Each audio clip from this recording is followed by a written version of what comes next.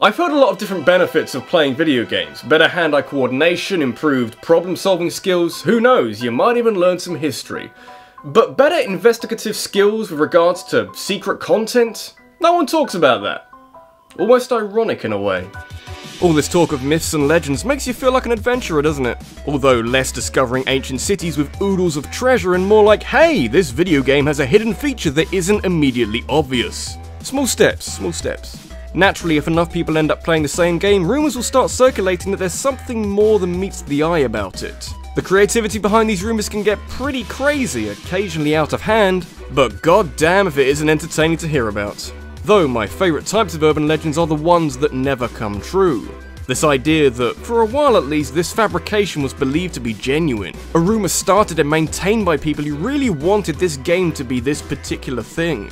Not sure if you can really get on anyone's back for it, unless of course the urban legend is more on the creepy side of things. Then you're just trying to inject horror into a scenario that doesn't really need it. Besides, I can talk about those another day. Maybe when I need that sweet YouTube money a bit more. Always good to have a contingency plan.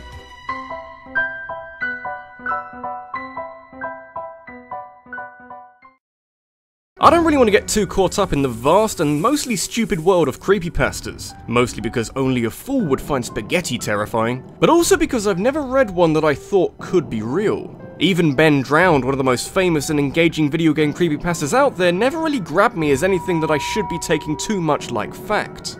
Might just be me, but I like my urban legends more when I don't know if they're true or not. Maybe with hindsight we can say that Herobrine from Minecraft wasn't all that convincing, but at the time, goddamn spooky shit. In the early stages of playing Minecraft, I wanted to discover everything for myself and give it a chance in single player. Every YouTube video at that stage was about the multiplayer, so I really wanted to concentrate on the world itself and how you'd go about exploring it. Apparently, you were never alone.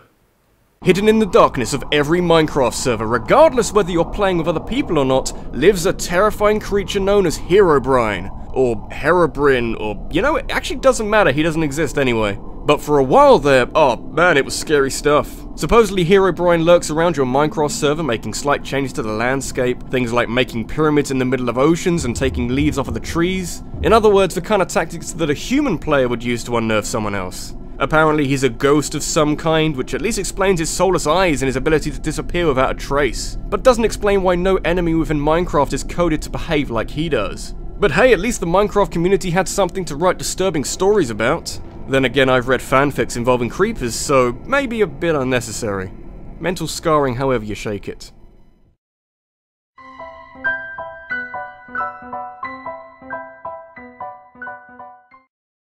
The 90s were a strange time. Video games were going through a big transitional period where they were screwing around with 3 dimensions and occasionally voice acting, and suddenly we were having complex narratives woven into a medium that had been, for a long time, quite a basic endeavour. Games like Tomb Raider might look blocky as all hell nowadays, but back in the day, it was exciting shit. Especially if you're in need of the kind of comfort that someone like Lara Croft provides. Prepubescent males the world over were a huge fan of many different aspects of Lara Croft's character. Not just limited to her acrobatics and her determination in the face of great danger, but also some of her other assets. As one of the first 3D rendered heroines in gaming, everyone with a penis naturally wanted to see what she looked like without clothes on, with the rumour being that such a fantasy was possible due to a code existing in the game that could do just that. Your brain might tell you that this would be impossible since it's rated teen, but once you start listening to your penis, you just can't stop. It was optimistic, but alas no such code exists in Tomb Raider. You can input other codes that can give you all the weapons in the game or skip levels, but nothing that actually matters. Indeed, if you're really that desperate, you can find patches online that remove Lara Croft's clothes, or if you're really desperate, it's 20 years later and the internet is so saturated with pornography that I'm surprised any of you have the concentration to watch this video. It's appreciated, always has been. The pursuit of Lara Croft being naked got to such a point and picked up so much pace that it caught the attention of the developers of Tomb Raider, the people who made Lara Croft into this sex symbol. And so at the end of the second game, she's about to hop into the shower, and then shotgun blast straight into the camera. They fucking knew about it. Personally, I would have passed anyway. Seen enough triangle tits in Zelda games.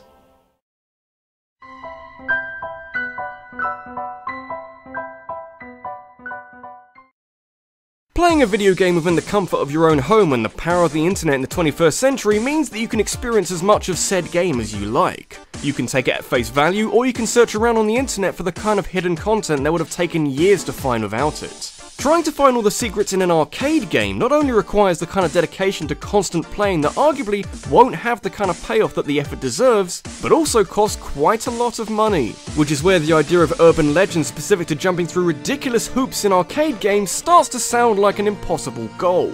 10 consecutive rounds against M. Bison with neither taking damage, resulting in a bunch of draws? Fuck off with that. Shenlong in Street Fighter 2 is as close to an accidental urban legend as you're gonna get. One of Ryu's quotes when he defeats an opponent lets them know that they don't stand a chance against him unless they can overcome his rising dragon punch.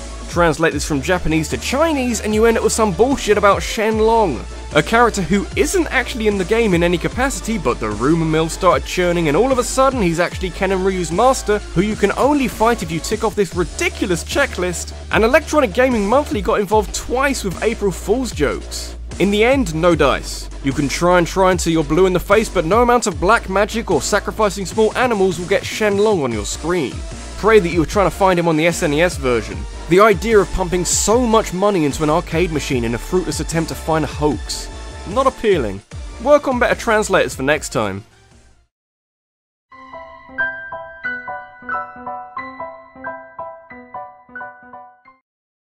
I don't mention it as often as I'd like, but whenever there's a chance to talk about Pokemon, there's usually quite a lot of examples of that particular topic.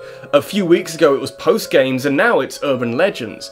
For one reason or another, there are so many urban legends surrounding Pokemon. Do you need to make it more exciting? Why would you feel the need to make it creepy? We all know how Lavender Town made Japanese kids vomit out of their eyeballs and that every bootleg Pokemon game hates you and wants your soul, but I think only one urban legend has transcended these parlor games and become something more. A lot of urban legends come about from wanting a game to be something that it's not, hence the nude code in Tomb Raider. And what's the one thing you couldn't do in the first generation of Pokemon? Catch 'em all, funnily enough. I get that some Pokemon are rarer than others, have a higher value, more needs to be done if you want to make them yours, etc, etc. But not putting them in the game in any capacity is kind of a dick move.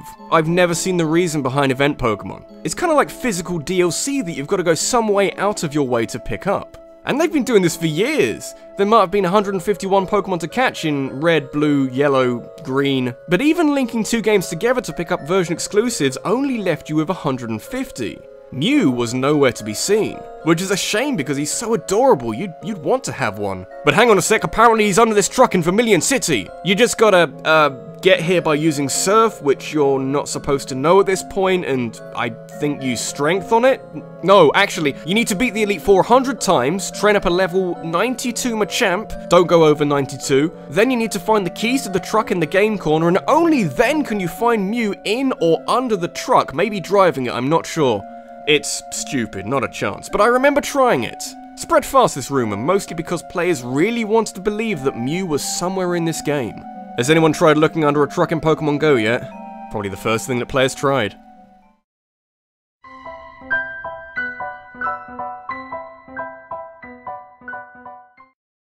I like my urban legends with just a small dose of unnerving without delving into full-blown creepypasta.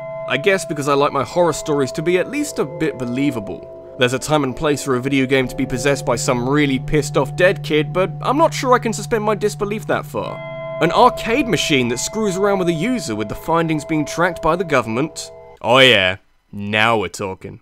There are certain circles who will state that Polybius, I've made this joke already, wasn't fun back then either. Some people will state that Polybius can't be an urban legend because it's actually true. The US government decided to take advantage of an audience who will play whatever is put in front of them to run some weird tests and see what happens. The stories go that men in black suits were seen taking reels of paper out the back of the arcade cabinet with players experiencing numerous health problems such as amnesia, depression, nightmares, and worst of all, a refusal to play any more video games. This black featureless arcade machine produced by a company known as Sinneschlossen, German for sense delete or sensory deprivation, or something, caused quite a stir despite its limited release in a few suburbs in Portland, Oregon. What's the game like then? Dunno, you would have thought that'd be common knowledge by now. The story of Polybius is one that starts to lose its foundations the more you hear about it. It's believed that the idea behind the urban legend came from players suffering from motion sickness after playing an early version of Tempest, while others picked up stomachaches for playing too much Asteroid. Like 28 consecutive hours of Asteroid! 28 consecutive hours of anything would fucking ruin you! Apparently the FBI investigated a few arcades in the area because the owners were suspected of using them for gambling, but other than that, no concrete records of any arcade machine even come close to this. It's a story that isn't helped by the first mention of it coming in 1998. Don't know about you, but I wouldn't keep something like this quiet for 17 years. It'd make a great story to tell, letting strangers know that the government tried to brainwash you by giving you a video game to play. You'll be the most interesting person in the room. This has been RabbidLuigi, and while I do find the story of Polybius to be a bunch of shit, I still find the idea of governmental surveillance on this kind of thing kind of interesting. Not good by any means, but I think the reason behind it would be worth a listen. Effectively, why video games? Who knows, they could be monitoring you right now. Having this video in your search history probably implies something. Mostly intelligence, I think.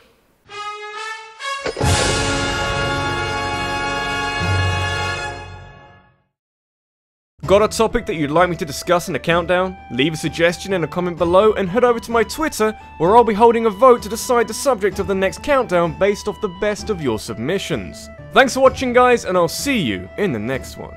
Hey guys, hope you enjoyed that. It is 4 in the morning, I think roughly single-digit Celsius outside, but that's okay because it's October and I'm planning for November, which for me will be a month all about Pokemon. Kinda hard working on two things at once, but you just need to put in that small bit of effort every day. Tends to make a difference in the long run. Anyway, if you like this video and want to support me a bit more directly, and I guess hear more about this month of Pokemon, still working on a name, then head on over to my Patreon, where you'll probably find something there which is kinda cool. If there isn't, tell me in the morning. I think I can see the sun rising off in the distance. That's a race I'm probably not gonna win.